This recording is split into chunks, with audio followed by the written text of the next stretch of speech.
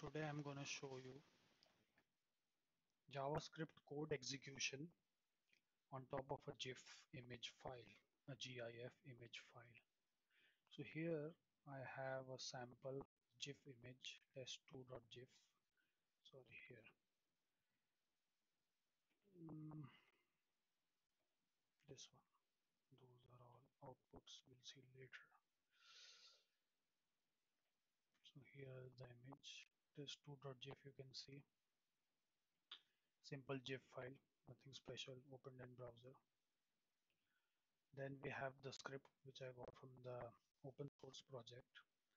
And here there are two methods to inject JavaScript. One is to generate a fake empty GIF, but a valid one with headers and trailers, and then embed the payload JavaScript in it.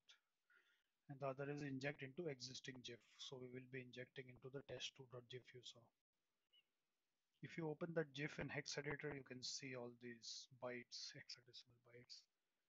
So the function replaces them with zeros and few other things, integrates the header trailer between the in between that is the JavaScript payload. And all this either for either of the methods, an HTML page will just launch the GIF and the GIF will do the rest.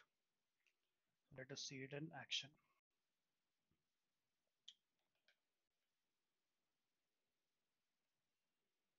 Test 2,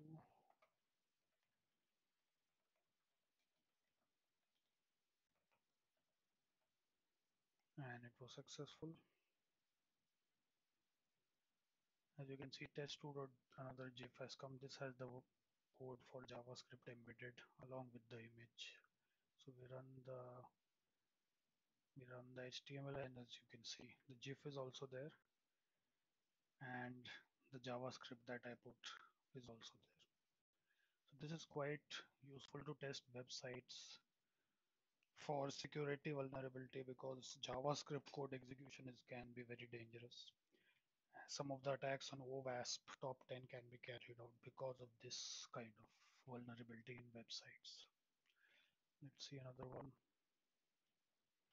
The test 9 is another image.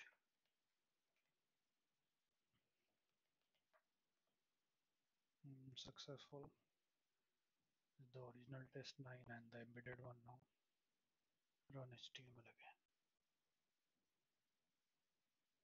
And there you go. As you can see, the image is there and the text in the alert pop of the JavaScript. Thank you for watching. I hope you enjoyed it. Until next time.